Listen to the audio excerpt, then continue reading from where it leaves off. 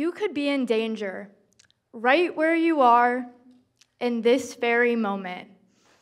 There is danger to you in the water that you drink, the food that you eat, and even the clothes that you wear. Every time you take a sip of water or a bite of food, there's a chance that you're consuming an invisible danger that we have sent into the world by manufacturing so many products with a silent hazard: plastic. You might think that the plastic in your trash goes away after the garbage truck picks it up, but this is not the case. The United Nations Program for the Environment reported that each year, over 350 million tons of plastic waste is produced globally. Of all this waste, only 9% is recycled. The other 91% is sent to landfills, where it breaks down into tiny particles called microplastics that we can't see, but they never go away.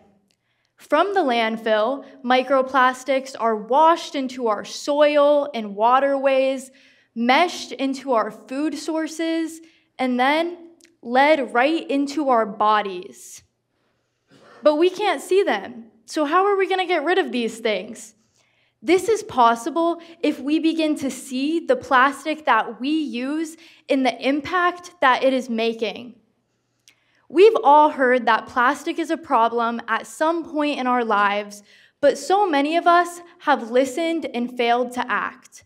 Way before I recognized the problem that has been created, I had read the social media posts about plastic, I had heard about all the waste we dump everywhere, and I had seen plastic bottles and wrappers in the sand at the beach plenty of times before.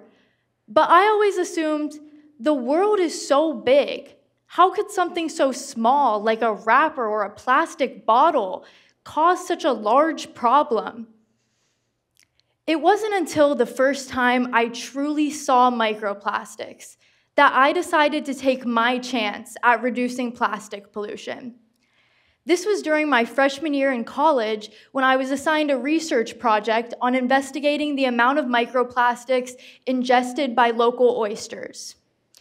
My partner and I began research, we dissolved some oysters, filtered all microparticles out of the substance, and then placed the samples under a UV microscope that would cause any plastic particles to glow. I peered down into that microscope to look at the first sample, and in front of me, all I saw was a sea of microplastics.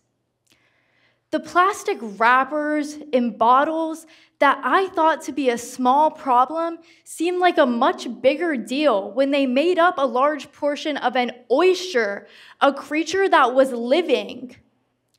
And these microplastics that I observed in the oysters doesn't just sit in their digestive systems. It reduces fertility and stunts development until the oysters die or get eaten. And can I get a show of hands? How many people here like eating lobster? Lobster bisque? Lobster ravioli? What about lobster with plastic? This could be a new flavor because lobsters like eating oysters, microplastics and all. These tiny particles have infiltrated the ocean food chain like a virus, spreading their negative health effects each time another organism is consumed. Seafood is my favorite food group, but at the top of the ocean food chain are humans. When you're served your lobster bisque or seafood platter, it's served to you with a complimentary side of plastic, something that has become a staple in our diets. We're not only eating plastic through seafood and water. Whenever food is heated up in plastic, those tiny microplastic particles are melting into what we eat. But we never seem to notice this, so why should we get rid of it?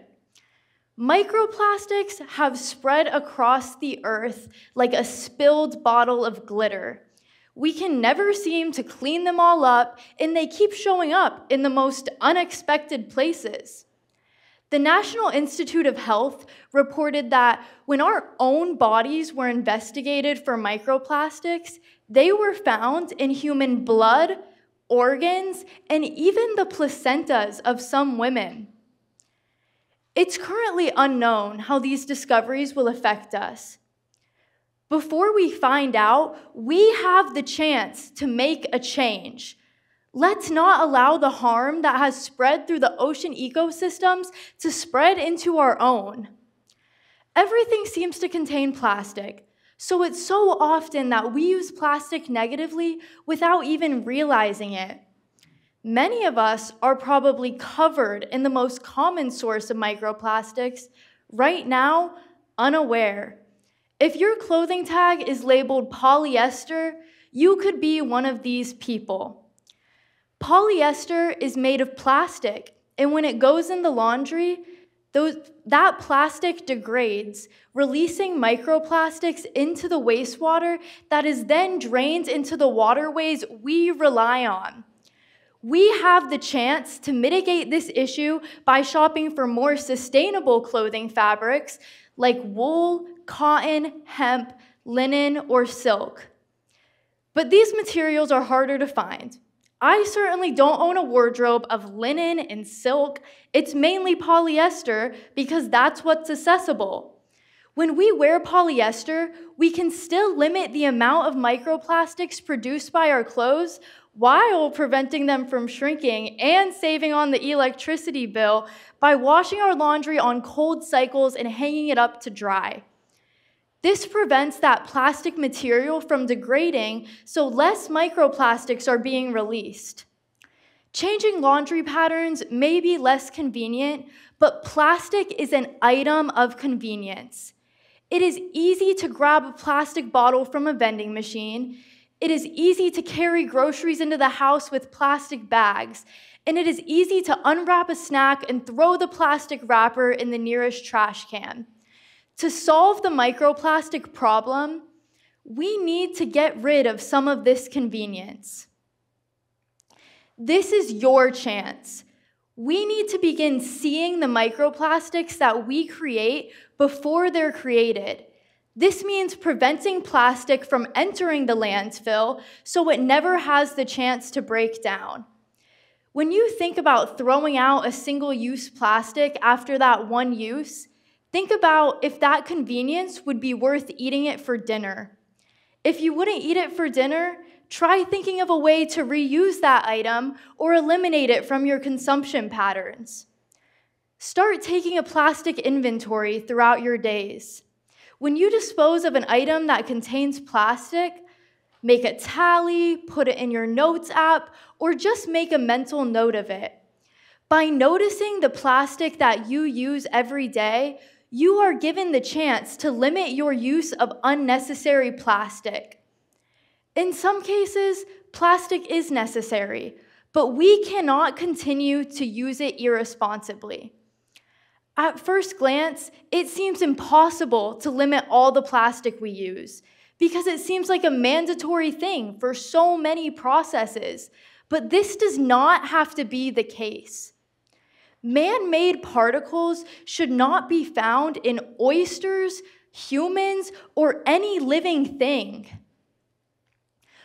The more we see the microplastics we produce during our lives and stop ignoring the problem, the less dangers there will be lurking. People have the chance to limit their plastic use and make a change. For things to get better instead of worse, we all need to take that chance.